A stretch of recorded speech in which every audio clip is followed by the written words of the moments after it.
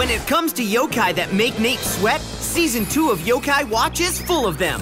First, there's the classic Pallysol, one of the first yokai to specialize in scaring people. This is one umbrella that knows how to make it rain. Perspiration, that is. Next up, Spoilerina. This legendary yokai loves ruining surprises. The more she dances around blabbing to Nate, the more he runs, and the more he sweats. But the winner's got to be Swelton. He can really turn up the heat, like really. Nate couldn't sweat more if he was standing on the sun. For even more sweat-inducing yokai, look for the new Season 2 Yokai Watch episodes on a screen near you.